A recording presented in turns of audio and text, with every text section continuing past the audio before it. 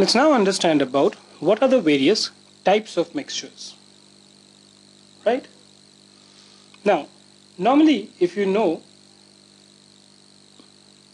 there are three key things that we have. We have solids, we have liquids, and we have gases. Okay? The classification of mixtures into various types depends on what are the constituent of that mixture. So whether the mixture contains solid, liquid, gas, or it contains two solids, or it contains two liquids, or it contains two gases. Right? So when you combine a solid, I'm using S for solid here, okay, L for liquids here, and G for gases here. Okay? So in case of a solid mixture, there is a combination of one solid with another solid. Okay? And there could be 3, 4 or many more solids in this. So when one solid combines with one other solid, or two solids combine with more than two solids, then it is known as a solid mixture. Right? Now if I were to give you an example, that could be very well of sand and salt. Right? When the salt comes on the shores of the sea and it lies on the sand, that is a mixture of sand and salt. Second is a liquid mixture. Just like in the case of solid, what happens in liquid mixture is two or more liquids.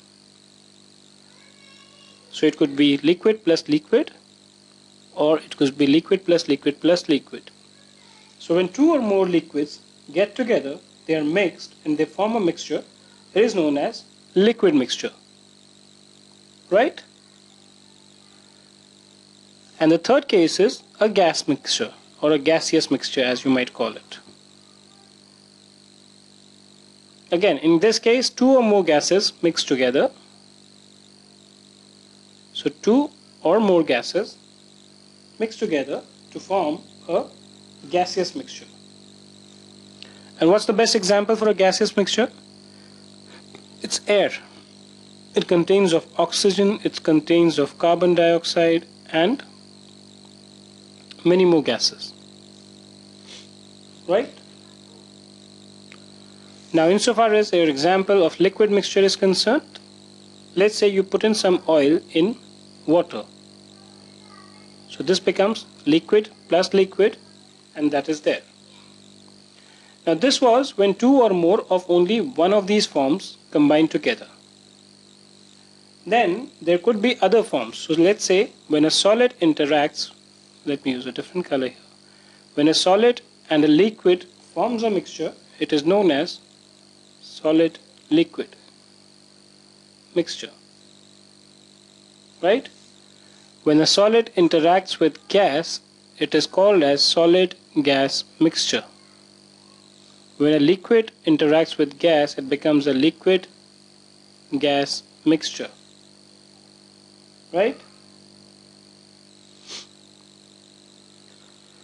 So depending on the constituents, types of constituent mixture depends on constituents. Okay? There are could be three types of them: solid, liquid and gas. When they have independently two or more, they are known by their own names. Two or more solid, solid mixture. Two or more liquids, liquid mixture. Two or more gases, gaseous mixture. When a solid interacts with liquid, it's a solid liquid mixture. When a solid works with a gas, it is solid gas mixture. When a liquid interacts with a gas, it's a liquid gas mixture. Right?